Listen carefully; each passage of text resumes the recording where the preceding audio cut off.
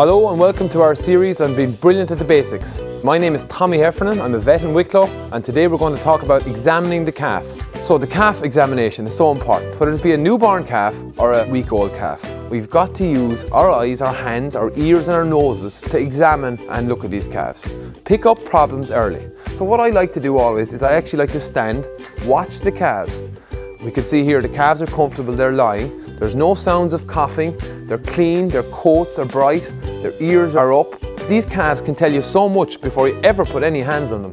When we talk about being brilliant at the basics, examining the calf is very important. We're looking for a wet, clear nose, bright eyes, ears up, shine on the coat.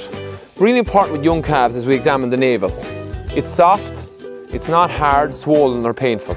We look at joints, make sure there's no swelling or lameness. And a really important tool with a young calf is actually checking his temperature. I like to use a digital thermometer.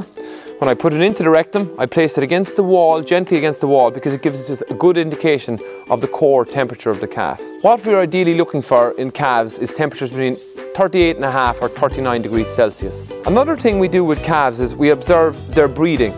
We look for faster breathing rates or respiratory rates, and we look for any signs of pain. Another very important area to look at is around the back end of the calf, looking for any wetness or signs of scour. So the calf health check is so important, whether it be a newborn or a young calf. It's so important we use our eyes, ears and hands to examine these calves to make sure they're healthy and there's no problems. Early intervention makes a massive difference.